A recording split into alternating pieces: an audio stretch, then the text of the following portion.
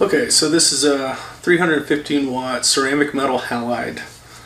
These have become really popular in the last few years, just about at the time that LED was getting out in popularity. This technology was introduced. The ceramic is, in the name, is referencing this ceramic base, and it's a pretty funky looking little metal halide set up inside of there, and really easy to install.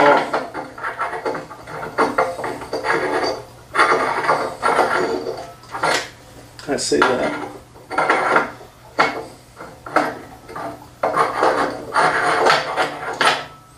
There it goes. Nice satisfying fit when it does go in. So these lamps do kind of make a little bit of a metal halide hum when you fire them up. They are not known for their efficiency, but the quality of light that comes out of them is excellent for vegging, plants, or leafy green growth on anything. And they take about 1.5 minutes to warm up. And I apologize for the noise, but I wanted to fire it up so you can see the color of the light. And this is a single-ended bulb, just like the old single-ended HPSs. We've got a double-ended CMH that we're going to look at, and also a fixture that just holds 2 of the single-ended lamps in it. This fixture, super small, compact. I really like it. We can get you, or I can get you these for about 200 bucks. Some people retail them for up to 400 bucks. That's going to come with a warranty. You can find them that cheap, but it's hard to service those lamps if you ever have any issue. A lot of times the lamps might show up with a bad bulb. There's that noise and that hum. It's kind of nerve-wracking a little bit. But you can see it's really blue to start out. This is a 3000 Kelvin lamp, which they ship with standard. So it's going to be more flower-oriented if you're growing hemp or cannabis.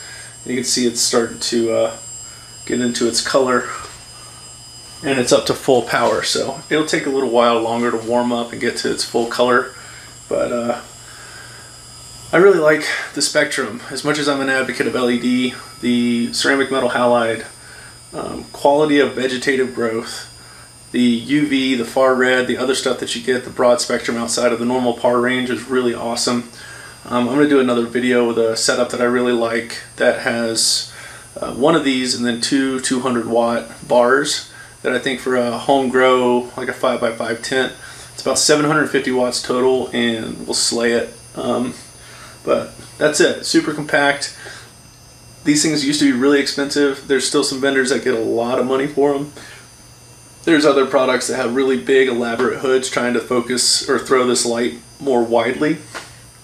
You're never going to find really high par levels. I'll put the par map up at the end of this video.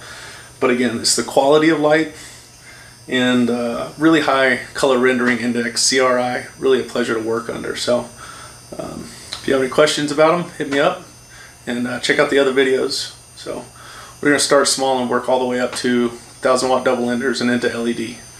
Thanks for watching.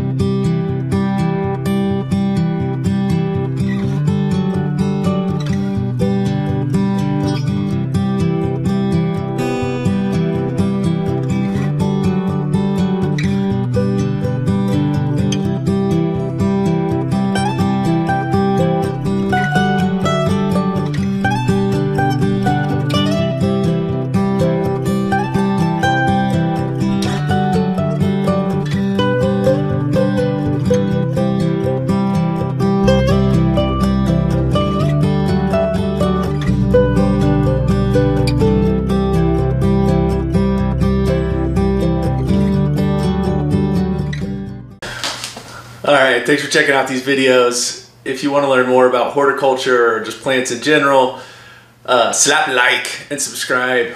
And if you need help finding lights for your project, you can find out how to get a hold of me in the description below. Alright, thanks for watching.